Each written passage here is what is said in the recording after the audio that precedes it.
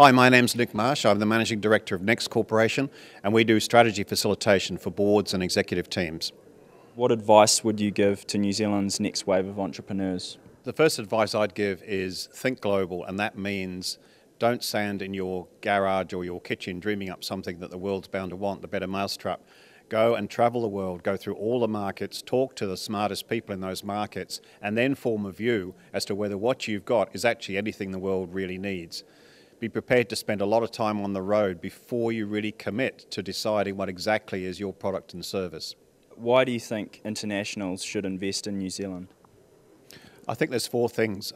One is lifestyle. A lot of people I meet in different parts of New Zealand have come from all the famous places, all the famous California, Silicon Valley, London, Berlin or whatever, and I ask them why have they come, and actually they've come for a change of lifestyle.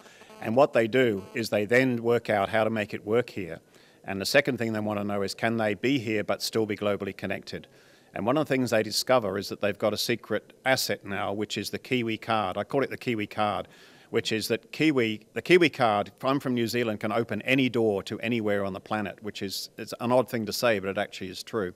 The next thing is they're going to find a bunch of people here in their sector who are seriously interesting and who have got a few credentials around trying to make it in the world in that area, whether it's cuisine or super yachts or making digital movies or high-value knitwear, whatever it is. So there's some cool people here, and it's not hard to find them because it's not a very big place.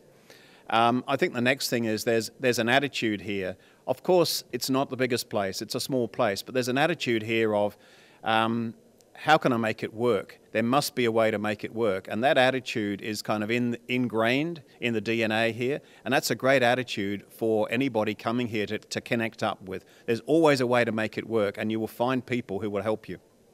So how would you describe New Zealand's greatest assets? Well, I guess I think the greatest assets is, number one, it's a young country.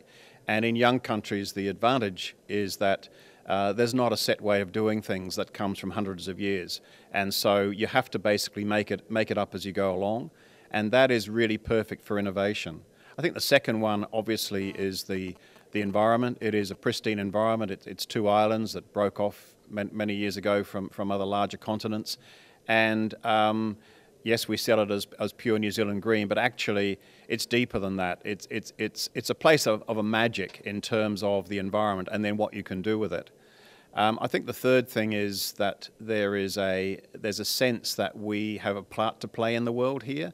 We have a unique set of assets in terms of, for example, the geothermal and all of our renewable energy, for example, our design skills.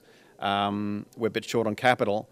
But essentially, there's a sense here, a bubble of there's something we want to do in the world and play our part, and it's great to be part of that, I think, rather than be in a very much larger country where you get lost in the crowds. Do you use web video as a communication tool in your business? And if you do, or if you don't, what do you think of it?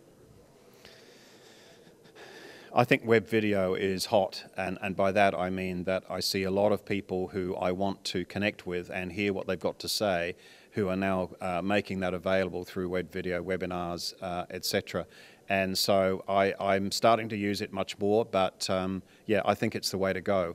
And certainly from our point of view here, being 12 hours away from LA, we really must be smart at using this stuff much more because we can't just be on the road all the time, you know, on planes. We have to connect with the smartest people on the planet. This web video is the way to go.